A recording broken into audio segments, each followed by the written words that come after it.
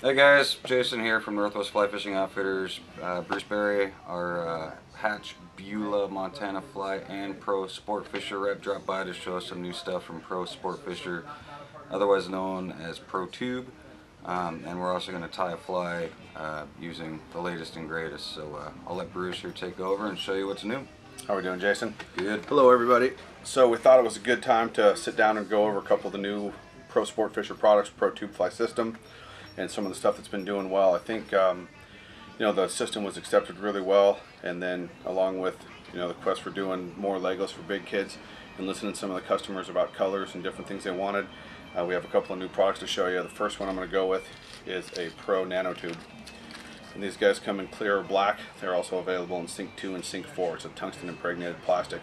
And that's essentially a micro tube with 35 millimeters of tying surface. So it's a little bit, quite a bit longer than a micro tube actually. The bump's a little more petite in the back end for tying smaller flies, and then the valve or port is double ported.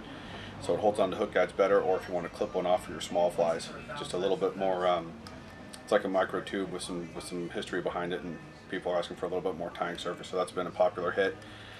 Some of the other stuff is with the standard cones, cone discs, that kind of stuff. A lot of people have seen these and used them. I think they're available in 4 sizes and 7 colors. We added a very hot orange called Ultra Orange, and a pink, and a copper. Those are all just requested by the shops that we're working with. And then probably the latest, newest product that people were waiting for. A lot of guys are familiar with the soft sonic disc. I don't know if you tie with that much. So soft sonic disc was available extra small, small, medium, large, and extra large. And they were plastic molded, vented. You could use it inside the fly to prop materials or finish a fly with it for moving water and making materials wiggle. And this is essentially a similar product in small, medium, and large, and it's done in brass, so very similar product that adds a little bit of weight to your fly.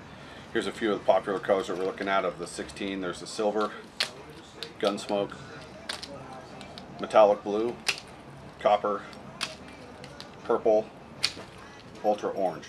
Those are a bunch of the new colors that seem to be checking out pretty well, so I thought we'd show that off. And then last but not least, we just got something in brand new to the US, Jason, and we're actually tying a fly with this here in a minute, and this is called Pro Shrimp Shell 3D, and that is it's a UV ink, UV lacquers, and it's on a shrimp shell that's already pre-cut, which makes them, were you surprised how fast you can tie shrimp with that thing? Yeah, It's fairly simple. Adds a lot of realism to the fly. It can be a little bit tricky. You're going to want to learn how to kill the fly properly with it when you have something that's, got the sheathing over the back and leaves the hair on the bottom side. The bottom side hair wants to act like a wing, so we're going to show you how to kill the fly properly, and as well how to make the fly malleable. Here's a few of the different shrimps that we've been tying today. Some various pinks and various lengths. But the thing that's really cool about these things is whether you're, out fishing inshore and putting a little downward bend or tweak to it and stripping it off the beach, or you're standing in, belly button deep in a steelhead stream, putting it under tension, you're probably going to want to put a little upwards tweak on that thing, and that's going to help it ride properly under tension as a swung fly. So pretty cool stuff. You'll see that in the video coming up here. And then with the Pro Shrimp Shell 3D, there's 6 colors.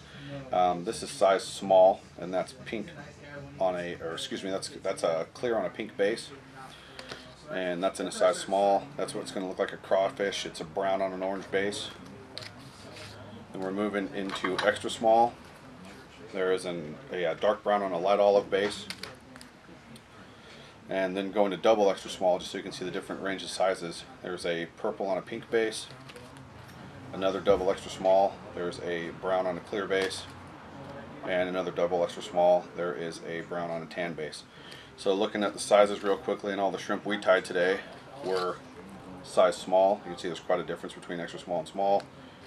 And then we'll put double extra small, small, just so you guys can take a look at the rough sizes. Those are going to be available at some of your favorite shops, especially Northwest Fly Fishing Outfitters here very shortly. And thanks for sitting down and taking a look at us, Jason and I, with the new stuff. And let's get down to business and watch you tie a fly. Sounds good.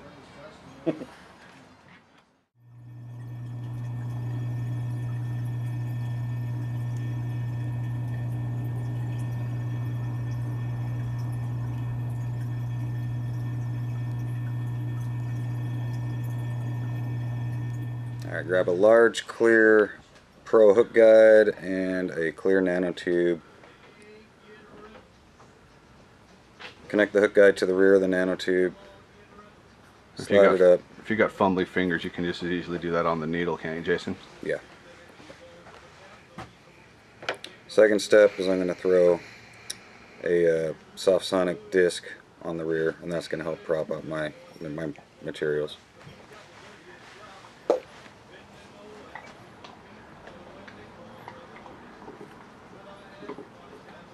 Connector thread, doesn't matter what color thread you use. I just got orange 6/0 or 8/0, I don't even know what it is. Connector thread.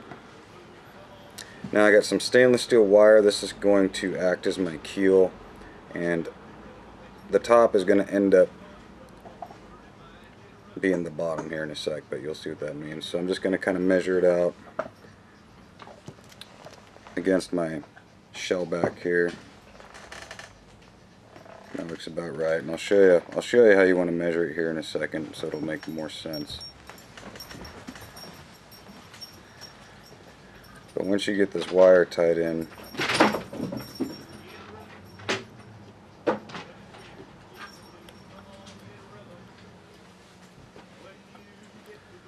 these shell backs, you have a tying point here and your tie off point there, so you want to even up everything. And so I like to stop my fly before the fly is even tied where I'm originally going to tie this off at.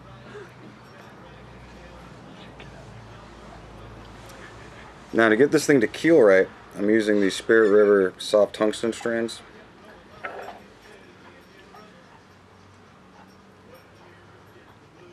I'm not going to do the whole thing, but about 2/3 of the way up I'm going to tie in one side. Sorry, dropped it.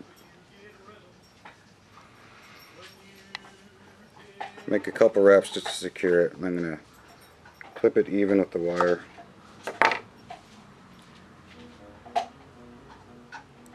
I'm going to V it on the bottom. You want to make sure that this doesn't ride on the top of the hook. To get this thing to stay right in the water, these have to stay on the bottom.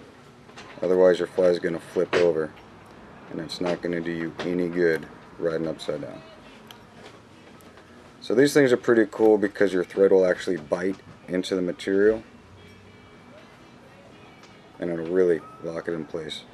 Now the last thing I'm going to do is I'm just going to take one more little piece of the tungsten and put it right in between the two.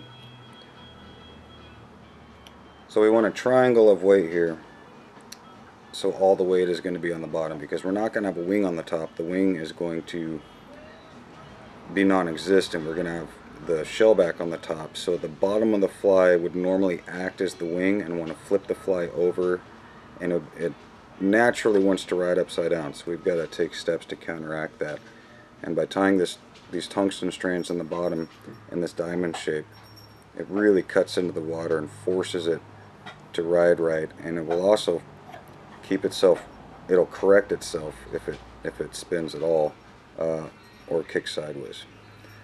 So now we've kind of built all that up real quick, and be careful when you come over because this is a sharp edge on the stainless. But real quick, I'm just going to take a little dubbing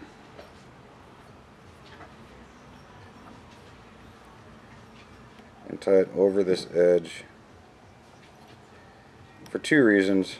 This is a heck of a step down, and I want to cover that stainless steel wire just so I don't cut my thread on it. So I'm going to move my thread to the rear. I'm going to flip my entire needle over so everything now is on the bottom. All my weight and the wire is on the bottom here. Now we can start building our fly.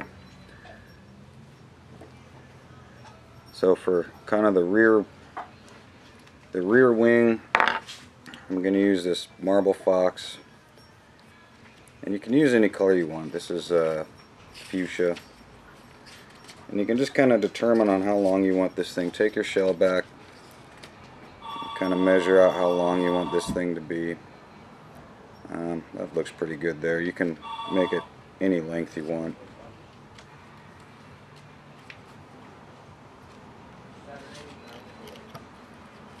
So I'm just going to tie that in, nothing too fancy here.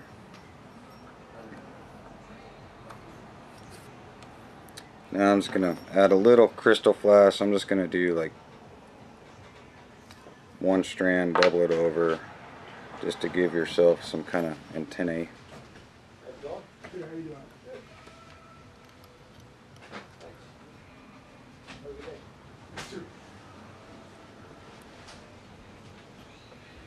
Tie that in. I'm just going to clip them even. Alright, now for kind of some flash and pinchers and whatever movement. I'm going to take some angel hair. This is the fuchsia pink. I'm just going to tie some angel hair on either side.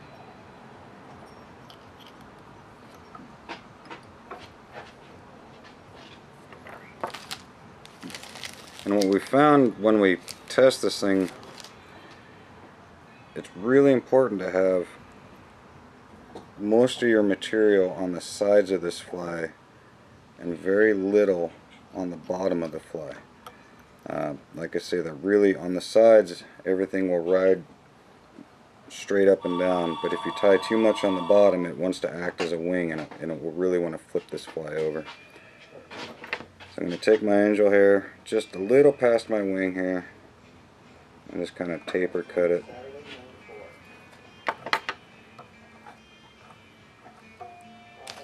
And I'm just going to mix some colors here. This is cotton candy. And just kind of add a little brightness in there. And this is pretty nice this stage of the game because you can really be kind of sloppy when you're building this thing up.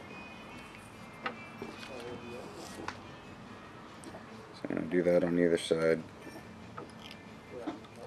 because all this stuff is going to end up getting covered up. So for us non-graceful fly tires, we can pull a fly out that really looks nice and clean, but we know better. Alright, so we kind of built our pinchers, built our bulk in the back of the shrimp here.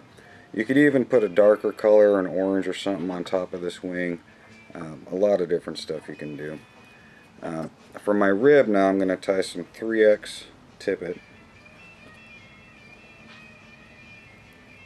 You can use V-rib, midge V-rib, you can, anything clear. You could even use ultra wire if you want, that's fine. Chances are you probably have some 3X tippet lying around though.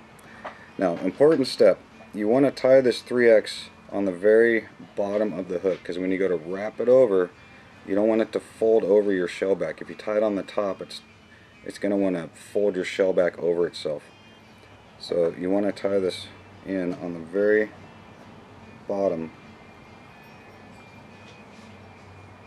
of the tube, just to make sure everything comes out the way you want it to.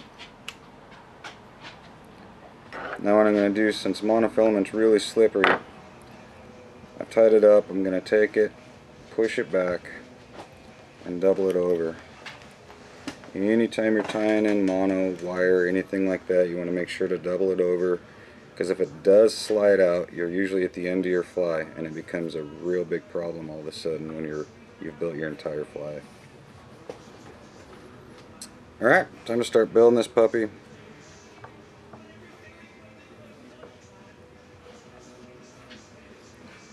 So what I'm going to do in the very rear is I've got some new magenta. It's a brand new Schlappen from Fish Hunter. It's a magenta, new color, very nice, rich color. So I'm going to tie it in with the concave down, because that way when I wrap it, everything will be pointing towards the rear. If you go with the concave up and you go to wrap it, everything's going to be pointing towards the front of the fly, and we don't want that on this fly. So tie it with the concave in the rear.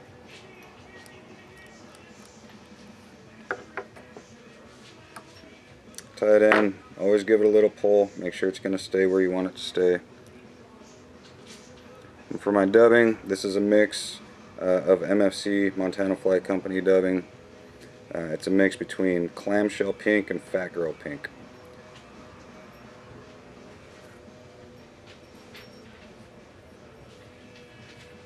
This stuff's pretty cool. It's kind of spiky like Angora, but it dubs like rabbit. It's real easy to work with.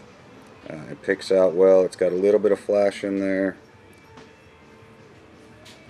It also works well if you want to mix your angel hair in there, if you want to cut up your angel hair real fine, and you can mix it through this stuff if you want a little extra flash. It's really cool stuff. So now I'm gonna dub a little bit, only maybe 1/4 of an inch. I just want something for my hackle to rest on. I'm just gonna pull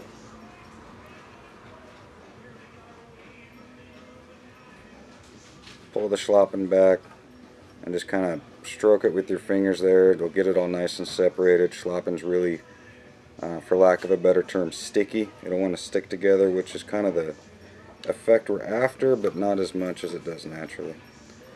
I got 3 turns. I'm going to tie it off.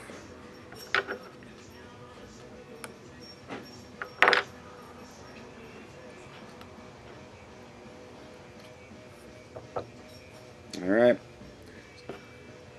Now I've got some pink dyed grizzly. This is not a necessity. This stuff's pretty tough to find these days. If you don't have this, you can use the magenta through the whole fly. You can switch to a lighter pink if you like the color variegation. You could even take some turns of pheasant tippets in various colors to get this modeling effect. Again, I'm going to tie it in concave down. I want to make sure when I wrap this that everything's pointing towards the rear. And again, right now, give it a little pull, make sure it's not going to slide out. And I've finished dubbing my fly.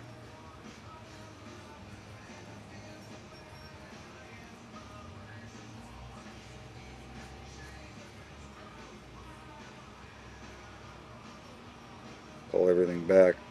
Dub it right up next to that fuchsia. That way when you wrap this hackle, there's not a gap in there where you're going to be able to see your tying thread through it. Not that the fish care, but it's kind of one of those things that bugs me, at least, when I tie a fly and it does that.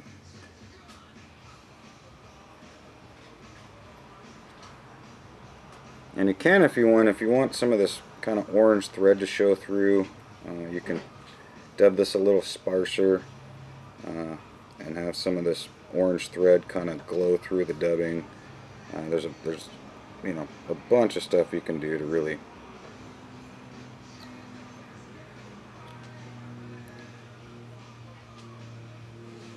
kind of customize it. So at this point, since we've got this big step down here, I'm actually going to dub this all the way down. Normally I would stop my hackle somewhere in here, but I'm going to dub this down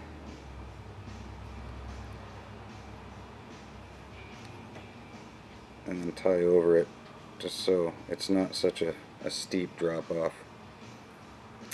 And then by this we can really figure out where we want our hackle. If we want a really heavily hackled fly, we can throw it all the way down to the end. I typically like on my shrimp patterns most everything in the front,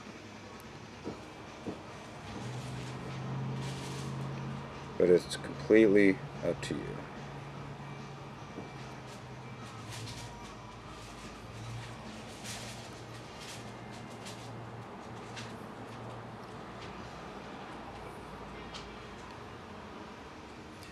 So what do we got there? 4 turns. I'll tie it off.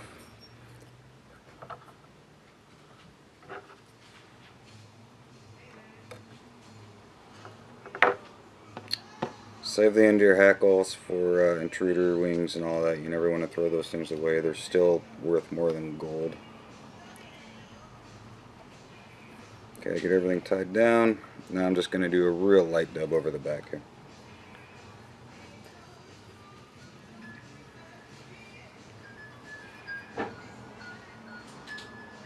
And it wouldn't bug me one bit on the butt here, some of this orange thread kind of showed through and glowed through. This hot orange is, it's actually fluorescent, so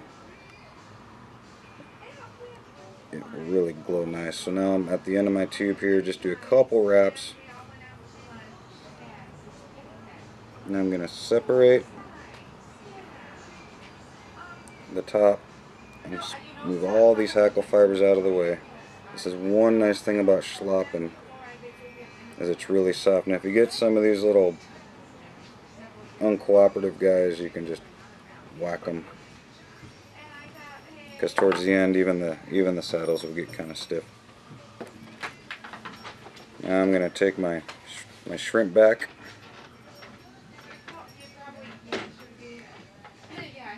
lay it over the top, and I'm just going to make one wrap.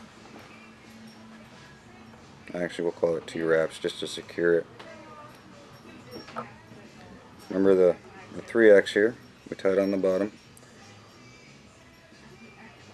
Weave it. You're going to have to really kind of maneuver it through all this schlop in here and saddle. Lay your shrimp back down here and just kind of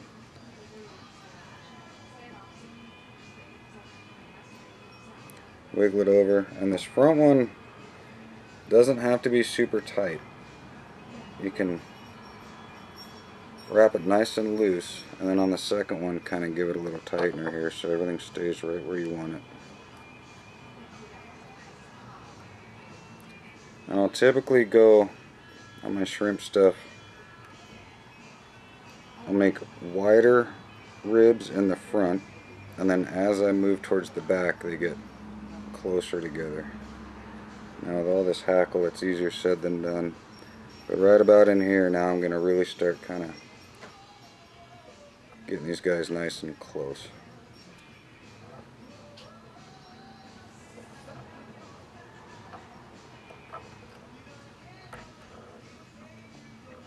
You can even pull another one in there.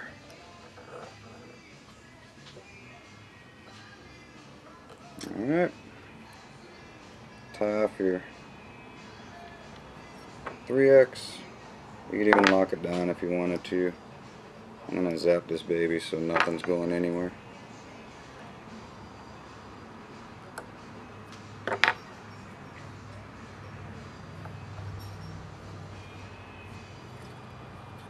Just do a quick hand whip finish.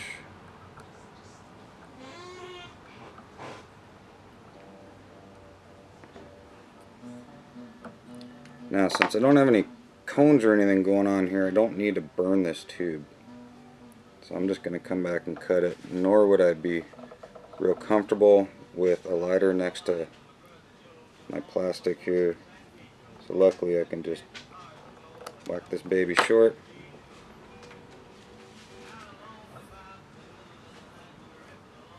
And if you want to pick out the dubbing down in here, you can.